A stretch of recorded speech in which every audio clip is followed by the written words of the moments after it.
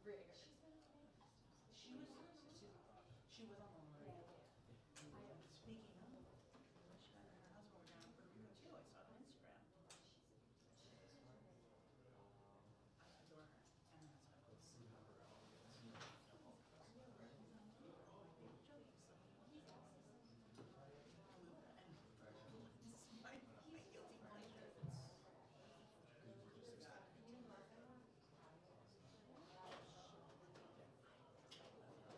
It was on one of my performance accounts early this year. While he was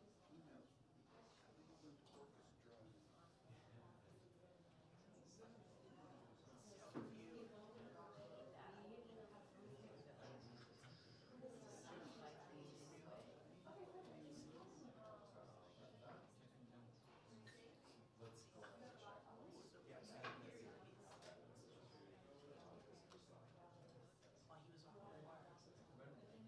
wire.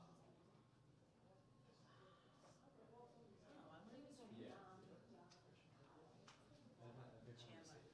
I was on that was Trey on. You remember that?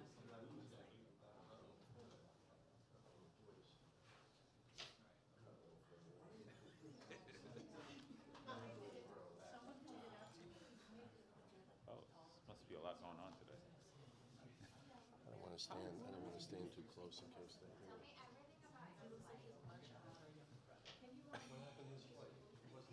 I made it back alive. No, yeah. Greg, got his pilot's license like the day before we went out. That's not true. He's had a license for a while. I don't go joyriding in airports. Yeah. He's one of the take. I did a helicopter. I would take a helicopter, but I don't want to. Is there an intermission? I think it's going to go. There he is. Well, a lot of members aren't here. They're protesting Amazon. Even though they I don't want him on. It's like Puerto Rico. Oh, gosh. How you doing? You good? Good. Baby. Good. I'm gonna bring him to 16. Yeah, you should. Yeah, I'm gonna bring him to 16. How you doing? You good? So how do you move up? How you doing? Good? Very good. Good. Jen, we ready? I believe so. Are we waiting for anyone? Okay. Good afternoon. Today the council is going to vote on the following finance items. 3 pre-considered resolutions amending the property tax rates for fiscal year 2019. We're going to be restating and amending the property tax rates that were set in June to implement state legislation, lowering the class share cap from 5% to 0.5%. And then introduction 1144, sponsored by Councilmember Danny Drum, at the request of the mayor, is going to authorize 14 business improvement districts bids across the city to increase their annual bid assessments. There are going to be 2 pre-considered resolutions, setting November 28th at 10 a.m. as the date and time for a public hearing to consider a local law to establish the Throgs Neck bid in Councilmember Jonai's district, and a local law to expand and increase the annual assessment of the Hudson Square bid in my council district. The council will vote on the following land use items. 2050 Bartow Avenue, it's the approval of a site selection for a full-service animal adoption center and veterinary medical clinic in Councilmember Andy King's district.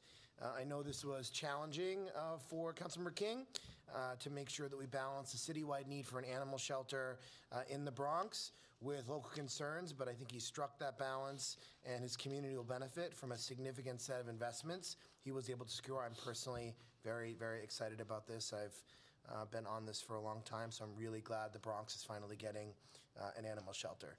Here are the other land use items. 599 Cortland. It is a small development in Councilmember Salamanca's district, the chair of our land use committee.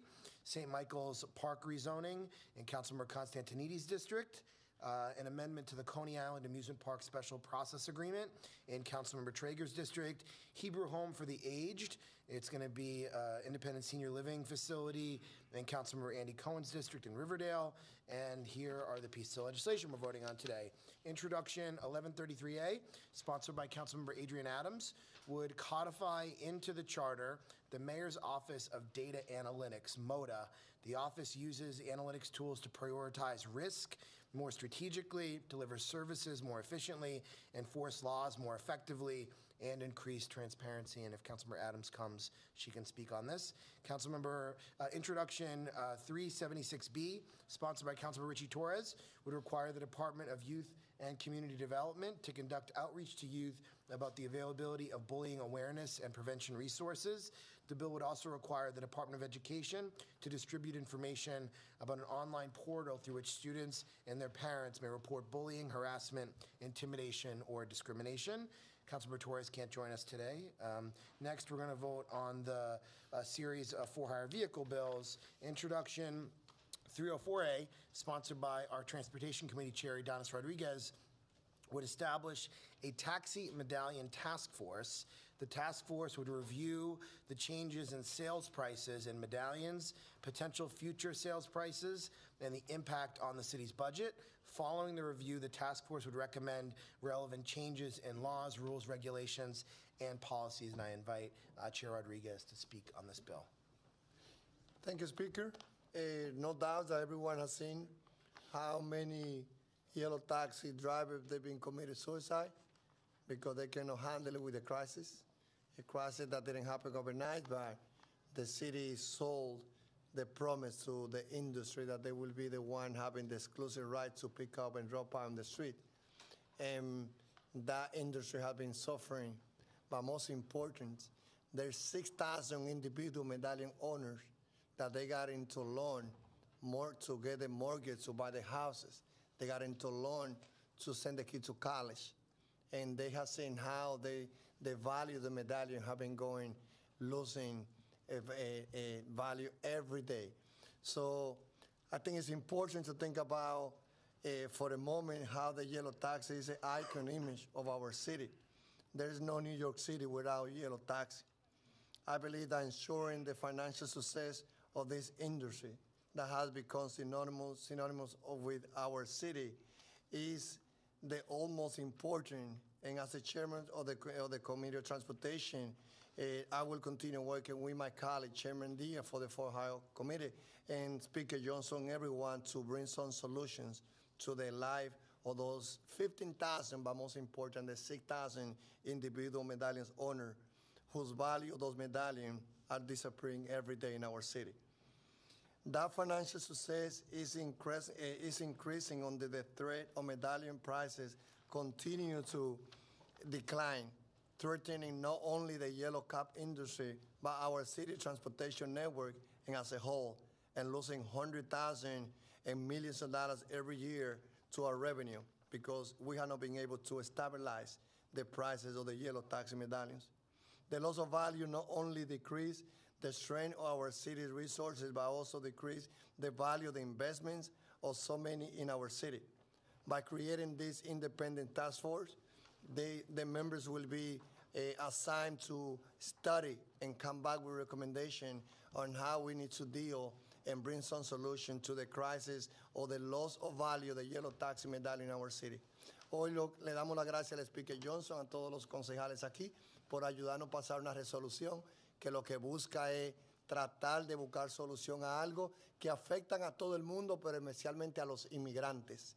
La mayoría de las personas que manejan los taxis nuestros son inmigrantes, la mayoría de la parte South Asian, y nosotros esperamos de nuevo de que con el task force que estamos construyendo hoy, creando hoy, vamos a darles 6 meses para que ellos hagan el estudio y vengan para atrás con las recomendaciones necesarias que nos permitan a nosotros buscar solución a una crisis que le está quitando la vida a muchos de ellos cometiendo suicidio. Thank you. Thanks, Giannis. We just spoke about Councilmember Adams' bill on the Mayor's Office on Data Analytics, and I want to invite her up to speak on this. Thank you very much, Mr. Speaker. Good afternoon. I'm very excited to announce the passage or hopeful passage of Intro 1197. This is, as they say, common sense legislation. This bill would codify into the charter of the Mayor's Office of Data Analytics. The Mayor's Office of Data Analytics is New York City's civic intelligence center, allowing the city to aggregate and analyze data from across city agencies to more effectively address crime, public safety, and quality of life issues. The office uses analytics tools to prioritize risk more strategically, deliver services more efficiently, enforce laws more effectively, and increase transparency, something that we all need and want these days. The office's core functions include collaboration with the city agencies to implement data-driven solutions to city service delivery issues, building a citywide data platform to facilitate data sharing, oversight of citywide data projects, and implementation of the city's open data law. The objective information received from this office is a valuable tool for the New York City Council and helps us to be more robust in our work. While the Mayor's Office of Data Analytics was created by Executive Order 306 under Mayor Michael Bloomberg, we must ensure that this office survives successive mayoral administrations, and I'm very excited about the vote this afternoon. Thank you very much. Congratulations. Thank you. And we spoke before you walked in, Councilmember King, about the Bartow site in your district and the animal shelter, and I said how hard you've worked on this to negotiate a deal for your community. So I want to invite you up to speak on this. Well, I want to thank you, Mr. Speaker, and the administration. This was one of those challenging things that we in government have to negotiate and figure out how to make sure we're responsible as elected leaders in our communities to deliver on making sure whatever laws we get passed that we execute them effectively and efficiently. While some folks in the 12th District were not 100% happy, the 12th District did walk away with a victory, and the Bronx walked away with a victory, or were able to comply with the law. So again, I want to thank everyone who made this a possibility, and our animals will have a place to be taken care of, just like we have hospitals to take care of human beings. So for many of us, our animals, our pets are our best friends. So this is one case that I think we all can walk away with a smile. Thank you. Thank you, Mr. Speaker. And I like those Crocs. Oh, thank you. Oh, wow. Jeff Colton pointed them out earlier. Next, we're going to discuss Introduction 1062A, sponsored by Councilmember Barry Grodenchik, which would require drivers for her high-volume for-hire vehicle services to be paid for trips even when the payment transaction fails. For example, because the payment provider does not complete the transaction. I want to invite Barry up to discuss this. Thank you, Mr. Speaker. Thank you all. It's very simple. My district, I have many, many people who drive both yellow cabs and Uber and the other for hire services. And through anecdotal evidence and through visits from these drivers, we have found that many of them were getting stiffed, in some cases out of a lot of money, because they would drive somebody, pick somebody up in Midtown Manhattan, take them to JFK or LaGuardia, and then the credit card is no good. And so what this bill will do will make them whole, will prevent that from happening. It's a very, very simple remedy. And it will enable many New Yorkers to have a larger paycheck at the end of every week. So I want to thank the Speaker. I want to thank the Transportation Chair as well. And I'm very excited for the people who live in my district that will benefit from this. Thank you. Thanks. Thanks, Barry. And next is Introduction 1068A, which is by Councilmember Steve Levin, which will require the Taxi and Limousine Commission and the Department of Consumer Affairs to engage in financial outreach and education to taxi and for-hire vehicle drivers. He can't be here. Following that, Introduction 1079A, sponsored by Councilmember Donovan Richards, would create the Office of Inclusion within the Taxi and Limousine Commission. We spoke about this during the summer. Councilmember Richards was very thoughtful and quick when we were discussing the issues surrounding Uber and serious past and current instances of discrimination, folks not being picked up on the streets because of their skin color. And Councilmember Richards said we need to do something structurally about this. This office would compile and report statistics relating to driver demographics and discrimination against passengers, and address issues relating to racism and discrimination in the taxi and for-hire vehicle industries. So we've been talking about this since the summer. I'm really, really glad we're doing this. We should have done this a long time ago. So I want to invite Councilmember Richards up. Thank you. Thank you, and I'm proud to be here to speak about Intro 1079, which is the creation of the TLC's Office of Inclusion. Listen, there's no legislation that will serve as a cure-all for decades of denied rights and bias. And it's sad that we need to even create this office in 2018, but I'm happy that we are moving forward today in a better direction. The new Office of Inclusion will report on driver demographics, discrimination against passengers, examine and address issues related to discrimination in the industry, develop policies and best practices to encourage greater representation of diverse drivers, and develop trainings to promote cultural sensitivity, among many other responsibilities.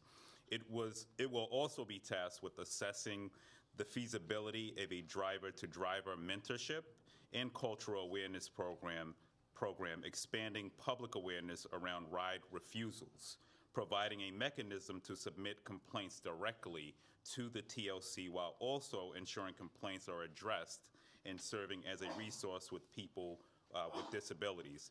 At the end of the day, we're all just trying to get to work or school and get home to our families and friends, and we shouldn't be denied that based on the color of our skin.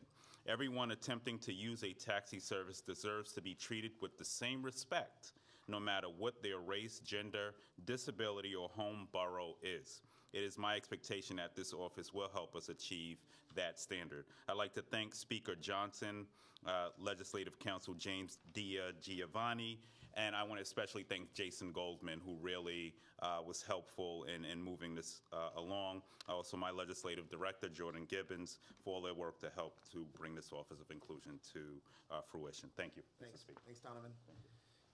Next, Introduction 1081A, sponsored by Councilmember Rafael Salamanca, would require the Taxi and Limousine Commission to provide assistance to drivers, including mental health counseling, financial counseling, and referrals to outside organizations for additional assistance. He'll speak about this, but you saw many of the issues that cropped up, and the suicides, tragic suicides we saw, was because of people being in distress. And we want to provide resources to individuals who are struggling and for them to know what resources are available. So I'm going to invite Councilmember Salamanca to come up and discuss this. Thank you, Mr. Speaker. Good afternoon, everyone. Intro 1081 is a direct response to the recent tragedies of the 6 New York City taxi drivers which committed suicide this past year. For months, the City Council debated the merits around the ride sharing, but one of the unintended consequences was just how severe these financial, emotional, and physical burdens would be on the drivers themselves. Many of the taxi drivers were and are immigrants, looking to provide for their families. They are hardworking people, working long hours to barely make enough to live on. And as you'll find in any job, they are stressors. But the incredibly isolating nature of their job, familiar pressures, and financial troubles were a particularly dangerous combination. The stigma around mental health illness is very real, and it cannot be understated just how important it is to not only bring awareness around it, but also encourage people to seek out and receive the help that they need. By requiring the Taxi and Limousine Commission to provide their licensed drivers assistance with financial counseling, mental health, and more, my hope is that thousands of taxi drivers can finally gain some relief and know that there is help for them. This bill is for all cab drivers in New York who have been suffering in silence, not knowing that they are going to pay their debt, feed their family, or keep a roof over their head. One life lost to utter despair and hopeless is one too many. Today's message is our city's way of taking action and doing something positive about it. I appreciate the support of the Speaker and my colleagues, and I thank them for helping me pass this bill today. Thank you, Mr. Speaker. Thank you. Thanks, Rafael.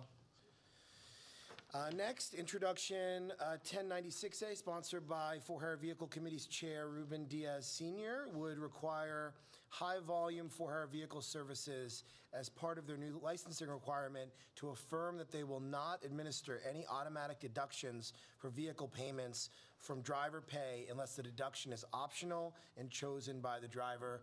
Chair Diaz is not here.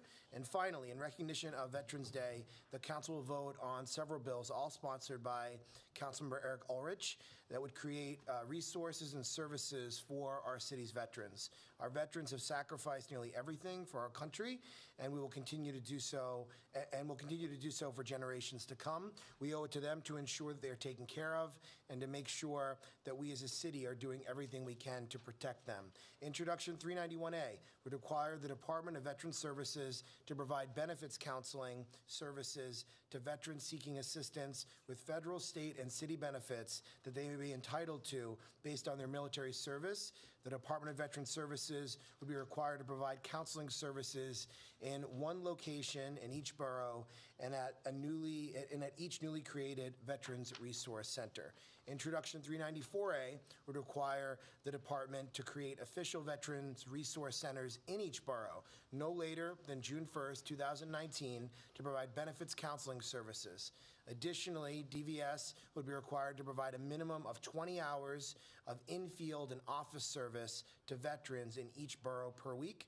And Introduction 396A would require the department to create a veterans resource guide with information on benefits available to veterans and their family members, laws affording special rights and privileges to veterans, protections and remedies given to veterans under the New York City human rights laws, available physical and mental health programs and resources, educational and training opportunities, and available sources of low or no-cost legal assistance.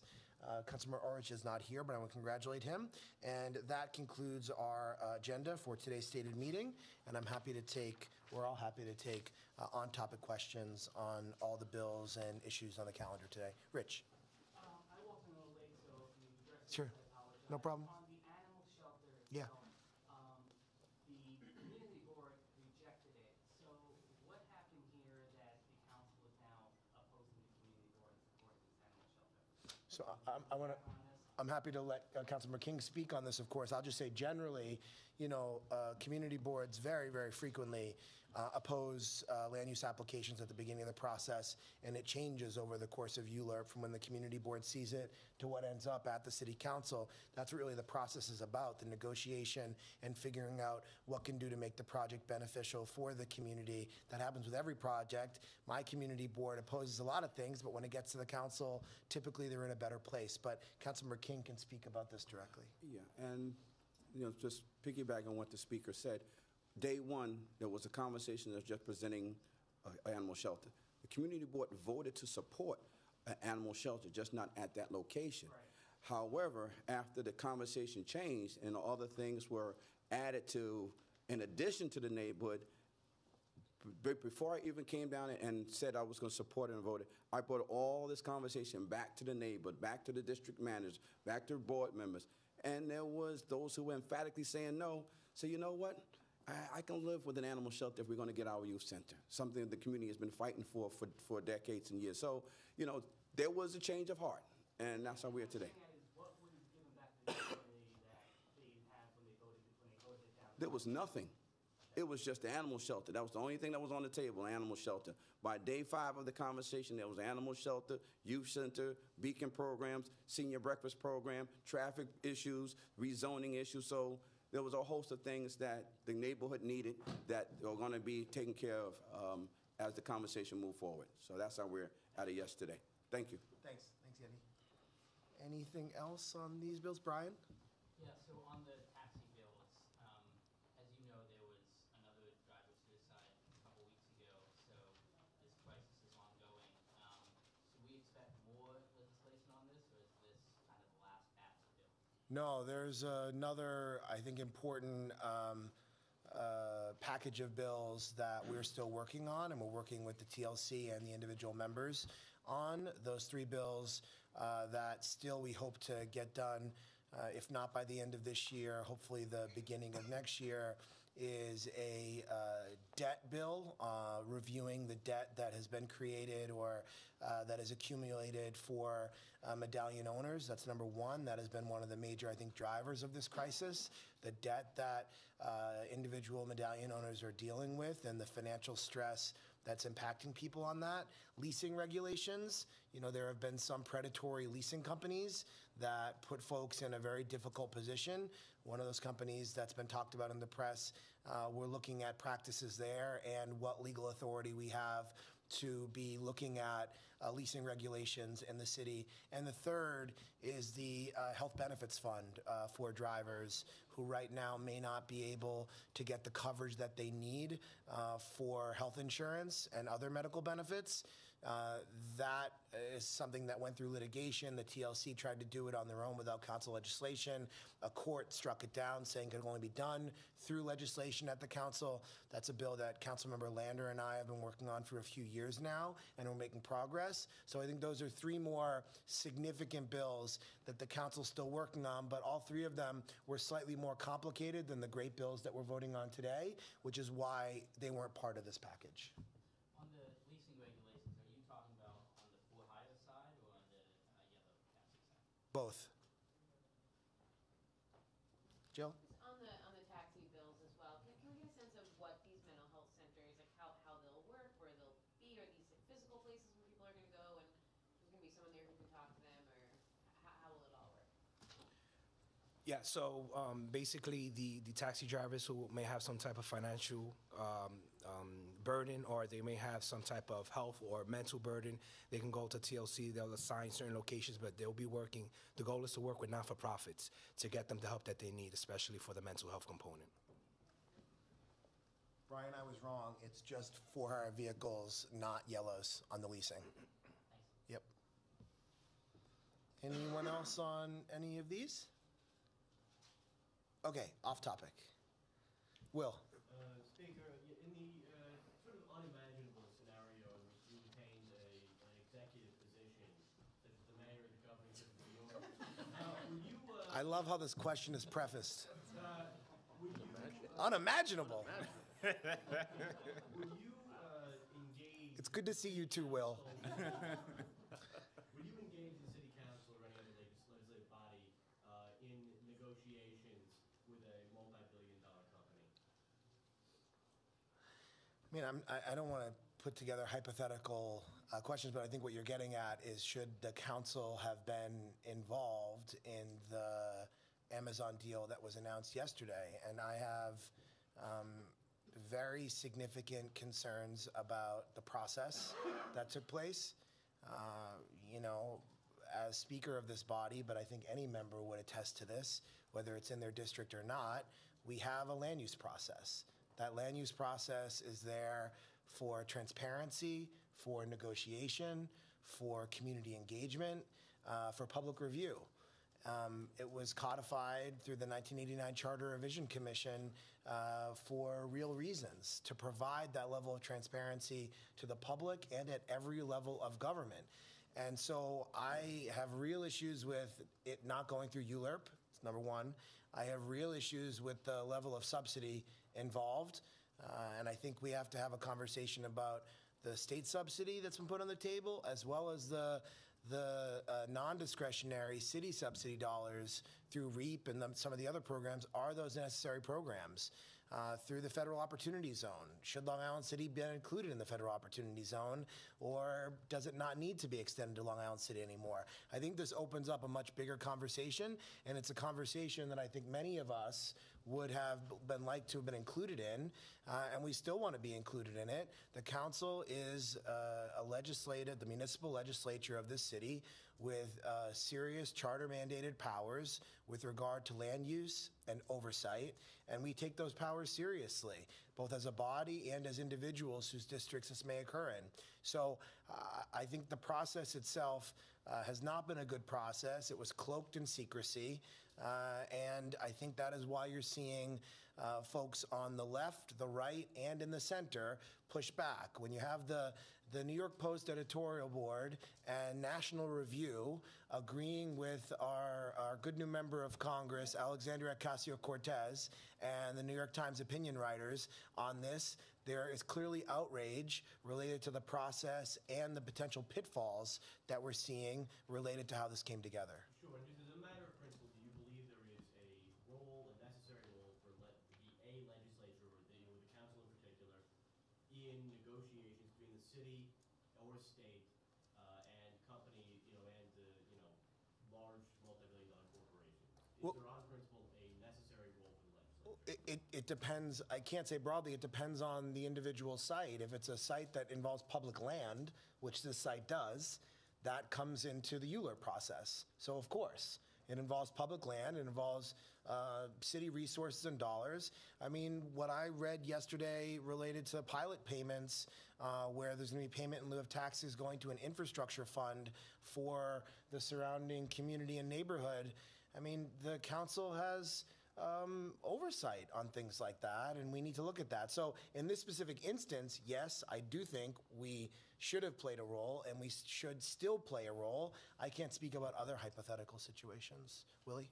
On the same topic, given that it is going to be done through the state authority, which cuts the council out, what exactly can the council do to change or block this deal? Well, we're still looking at it.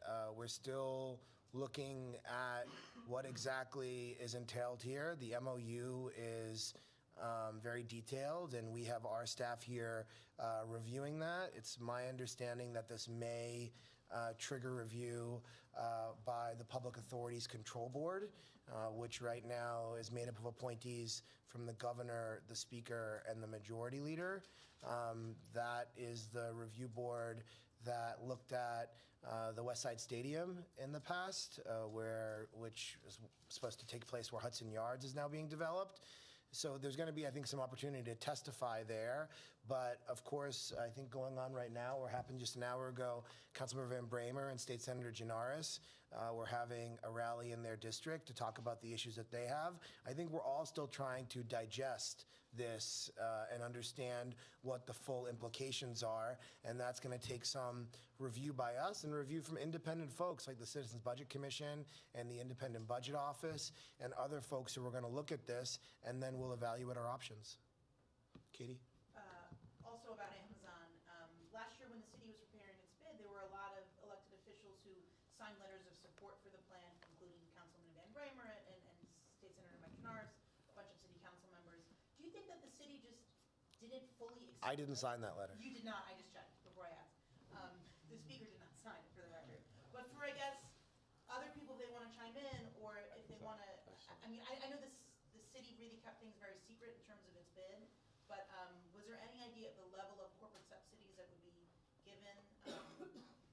Maybe this isn't the right question for you, because you didn't sign it. No, I mean, what happens very regularly, this is no state secret, that the administration on a very regular basis reaches out to council members to ask members to sign letters and put their names on press releases and to support a particular policy that's being unveiled at a press conference. And sometimes, and I don't say this in a critical way of the great members here, because I've done it myself, sometimes you're moving around, you're moving too quickly, you think, oh, it sounds okay, you put your name on it without knowing the full implications. And I think a year ago, when the city was making a bid for Amazon, no one understood the level of corporate subsidy that was going to be involved. No one contemplated ULURP being totally avoided and there being a runaround on that. No one understood how the pilot program was going to be set up. No one understood the public land that was going to be at play. No one understood all of these other issues that we're now learning about in the last 24 hours. So I think there's a lot of members of this body and potentially at other levels of government who may have signed that letter without having all the details, who now have serious questions. I didn't sign it. Councilman Richards didn't sign it. I know. But you signed it? I signed it. I'm not an Amazon customer. I want to make that clear. Okay. But if I could pick up on something, the problem with the secrecy is after everything is said and done and there are overcrowded schools and the trains are clogged and the streets need fixing and the parks and every other thing that we expect from municipal government, and we deliver $89 billion a year worth of services, it's going to be the local council member, whether it's in that area or another part of New York City, who's going to be left to pick up the pieces of a deal that he or she was not involved in. And that is a fundamental question that we have to answer, not just at the city level, but also at the state level. We can't be expected to deliver things when we weren't at the table crafting a solution. And I just had one follow-up. I know the mayor, as recently as Monday, was saying the city wasn't giving any subsidies, but pilot program. Do you think the mayor has misled the more than 8 million residents when he said one thing, when in reality there's 1.3 billion estimated subsidies coming from the city for Amazon? Well, it's complicated because those are subsidies and programs that anyone could have qualified for. So they weren't given out in a discretionary way to Amazon. I think it creates the much bigger conversation. Do some of these subsidy programs still need to exist? Do we still need subsidy programs to encourage large commercial development in the outer boroughs where it's potentially already happening? You've seen many people say Google came here. They're one of the biggest employers in my district, and they're expanding. They're taking more and more and more office space near Chelsea Market without any level of subsidies. Same with Facebook and other tech companies. So it's a conversation that we need to have, but I think all the details matter on the infrastructure fund related to the pilot program that we saw yesterday. And there were two other major sites adjacent to the Amazon site. There was the Plaxel site to the south, and a city-owned site that went through an RFP, a TF Cornerstone site with a Department of Education building that's used to prepare meals for kids in New York City. Those two sites were separately in pre-certification about to go into ULURP sometime soon, and there was going to be a community conversation in Long Island City with the council member and community board and borough president. What I'm reading is they folded those two large-scale sites into the general project plan so that there's no ULURP, not just on the Amazon site, but these two other sites that were being contemplated next to it, where the council member has been having conversations for years about those sites. So that is an issue. I mean, I think it is, I think that the governor and the mayor had really good intentions. They were trying to do something that had economic impact and opportunity for the city of New York. But I feel like most of the cities, and especially us as finalists, I think something's fundamentally wrong when you're giving this much money away and public land away, and it is cloaked in secrecy. No one in city government should be signing secrecy agreements where they can't discuss a deal that involves billions of public dollars and public land where there's no review on it. I mean, that is why we have checks and balances. That's why we have a legislature. That's why we have different levels of government. That didn't happen here. And I think that's why you've seen the pushback, because people weren't able to participate in a conversation and feel bought in to what the deal was going to be. If this had come out, maybe Amazon wouldn't have come, maybe they would have come. I don't think they're coming here just because of the subsidy. We saw last night different states release that Pennsylvania said they were willing to give, I think, $7 billion in subsidy. Tennessee was going to give billions of dollars. There were other states that were offering subsidy. They're coming here because we're New York. They're coming here because we are New York City. We have the highest number of talent. We have housing. We have access to transportation.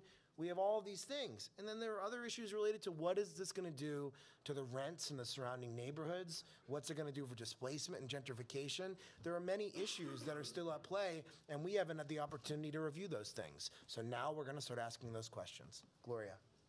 Thank you. You talked yesterday about how you hadn't been briefed on any of these plans. Haven't been briefed yet, and you're talking about the secrecy of the NDAs. Do you know how many people were required to sign these NDAs? No, I don't know that. I had a very brief conversation with the mayor in Puerto Rico where he mentioned to me that this was a possibility, but we didn't get into details, and he was giving me a heads up, but there was no, I didn't know the amount of subsidy, I didn't know kind of about Plaxel and the pilot program and the TF Cornerstone site, and I didn't know any of that, and so I asked for some numbers and analysis to understand whatever the city was given, how was it going to come back to us years from now to economically benefit the city.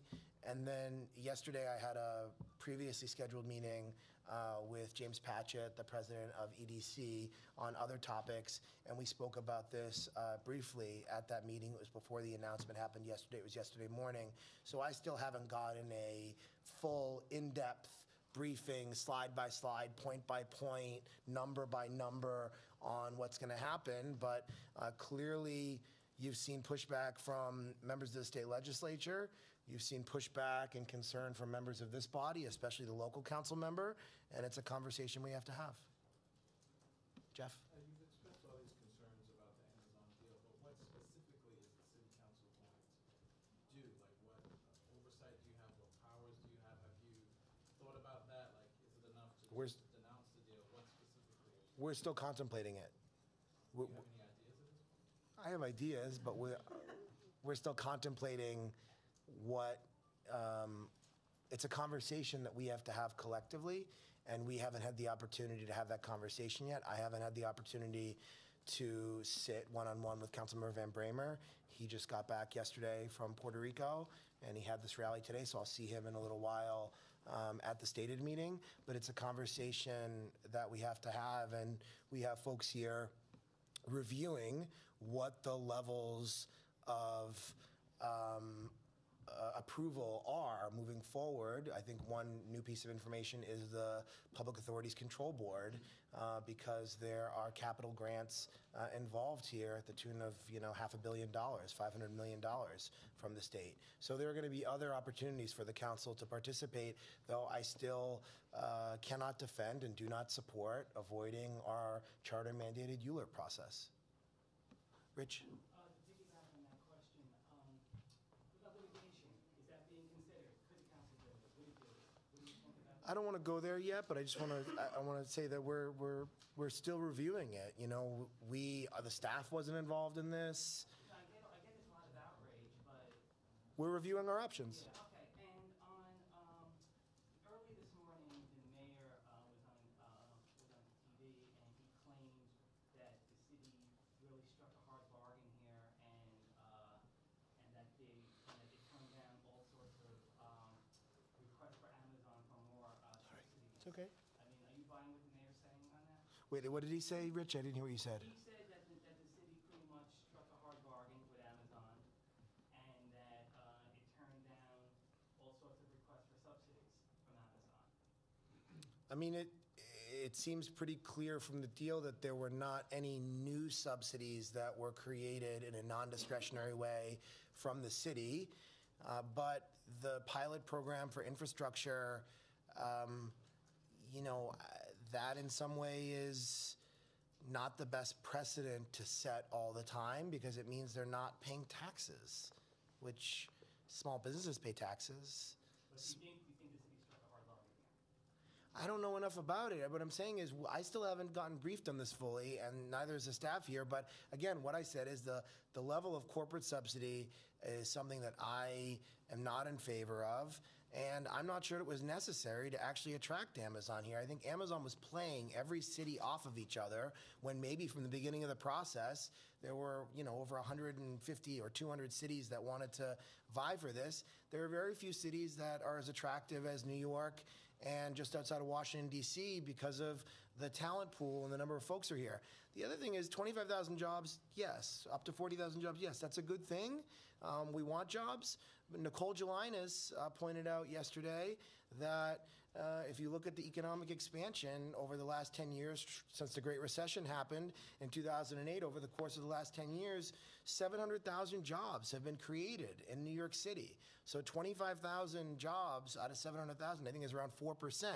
So in a city of Seattle, which is less than 1 million people, a huge chunk of jobs like that is very meaningful for the economy. But in a city that already has over 4 million private sector jobs on its own, that's created 700,000 new jobs over the last 10 years, it's hard to quantify how big of a deal 25,000 jobs is. And as she pointed out, as Nicole pointed out in her piece, this is not the 1970s. There are plenty of companies that want to come here anyway, that are coming here anyway, that want to be in New York City because the talent that we have and because what our city is. So I think those are all questions we need to ask. Summer? Speaker, if Governor Cuomo and Mayor de Blasio can work together to give billions of dollars to a billion-dollar company, create 25,000 jobs, is there any reason they shouldn't also work together to fully fund something like Fair Fares that could affect like 800,000 people in the city and cost $200 million a year? Well, we got Fair Fares. I mean, I think there are other issues that I hope we're going to be able to work on together, that the city and state will work on together. I think there's a long state legislative agenda And then at the top of that is the MTA and funding the Fast Forward plan, which means looking at congestion pricing and a series of other potential revenue streams that could fund that. The mayor and governor, I think, yesterday showed they can work together. And I look forward to hopefully working with both of them on all of the issues that the city and state face as well, and everyone in this body looks forward to participating in that conversation. But what does that say about their priorities, that they would rather fund a lot of money for rich company rather than far less money for low-income people? I think that their intentions here were good intentions. I don't think that the mayor or governor were doing this for some weird, nefarious reason. I think both of them believe that this is a good thing for the city and the state, and that is why they did this. I think that there are other people, like myself and folks here and other folks that have criticized it, who are skeptical about the level of money involved and really think that this is a process that really kind of stinks. It's not a process that has engaged other folks in a meaningful way and has been transparent. So I think that there are those concerns, and I do hope, though, and I don't think people compartmentalize things. I think people look at something and they're not thinking, if we do this, we could be getting this money for the MTA and other things. Let's hope a recession doesn't come anytime soon, because $3 billion is a lot of money. And we have very significant needs in New York City. The mayor's talked about the housing crisis we faced since he ran for mayor. We want to create more housing, especially low-income housing and housing for people who are currently homeless. And those are things we're going to push on.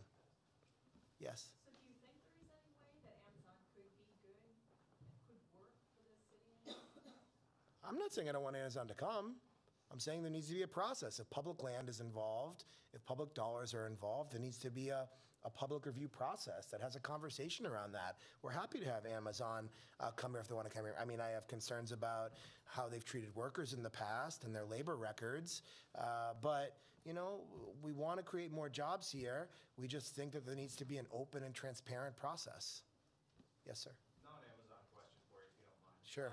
I was wondering if you're concerned at all with the precedent the Department of Education set by shutting down bathrooms in the Bronx as opposed to addressing the vaping problem at the Bronx Science High School in a different way. Honestly, I don't know enough about it, but I'm happy to get back to you. Whose district was it in? Councilman? I think it's in Andy Cohen's. It was Andy Cohen's district.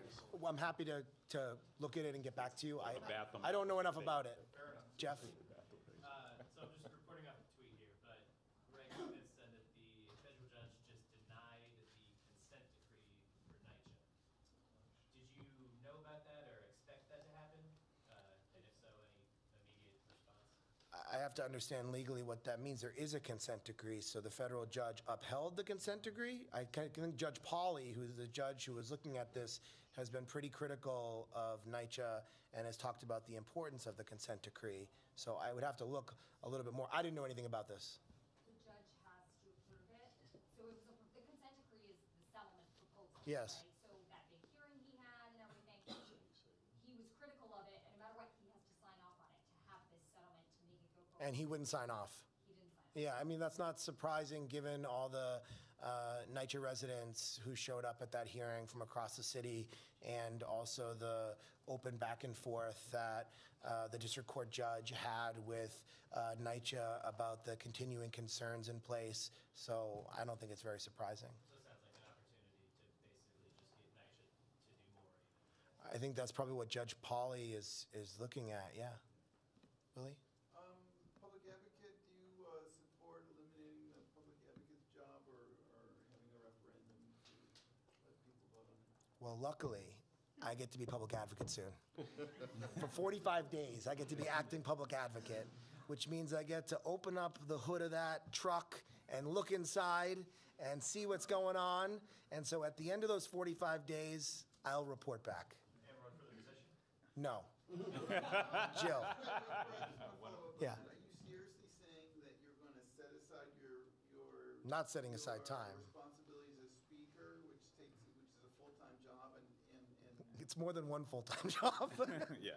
Any of these people have more than, this is a, and exercise the role of public advocate during that time? we have been contemplating since the primary what this council is going to do over the course of those 45 days with the Public Advocate's Office, which means that some professional staff here are going to come up with potential ideas and to look at the office and try to understand if there are better ways to improve things. I think Tish James has done a great job as public advocate, so this is not being critical of her. It's just to have a kind of deeper conversation and to look at the office as a whole. And so I want to kind of reserve judgment until I have the opportunity to do that. But I am continuing to spend days here at the council and not at the municipal building over those 45 days. But we're going to make sure that there are good folks.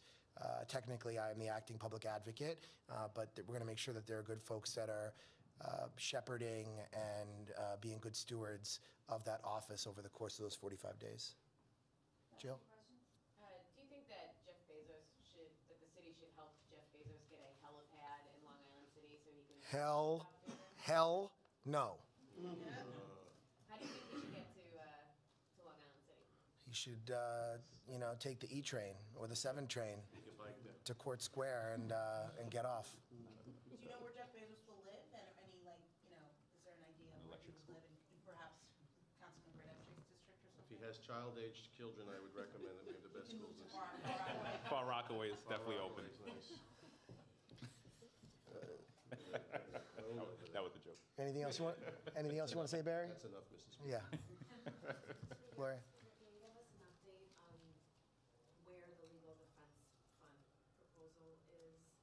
In the council, we reported this week that the mayor has been urging the council to get this done. Do you have an update? I don't have an update. There have been conversations related to this, and again, I think I said this when I was first asked about it earlier this year. I don't remember which month, May or June, here at one of these press conferences, that fundamentally, if you look at what happened to our friend and colleague Debbie Rose, which she had to deal with a politically motivated prosecution for more than 6 years, which ended in all charges being dismissed, and the special prosecutor involved ended up making more than $500,000 off of the case, and she got charged with nothing, but was left, excuse me, but was left with a gigantic amount of legal bills, which now she doesn't really have a mechanism to pay off, or it would take years to pay off with the $50 limit that COIB talked about.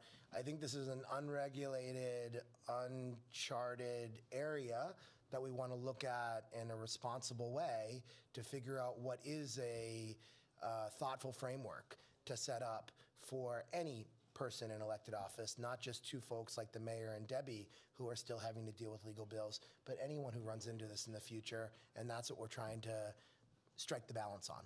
So would you be supportive of that kind of legislation if it were to be drafted in the council? And do you think the mayor is sort of using the Debbie Rose scenario to help along his own? No. I understand why Debbie Rose has a hard time paying off her legal bills, but... No, I don't think the mayor, no, and the few conversations I've had with the mayor, he's never raised Councilmember Rose in those conversations, so I don't think the mayor's doing that or trying to use that. I think, the COIB opinion that came back and said $50, they said in the opinion, the council can legislate this.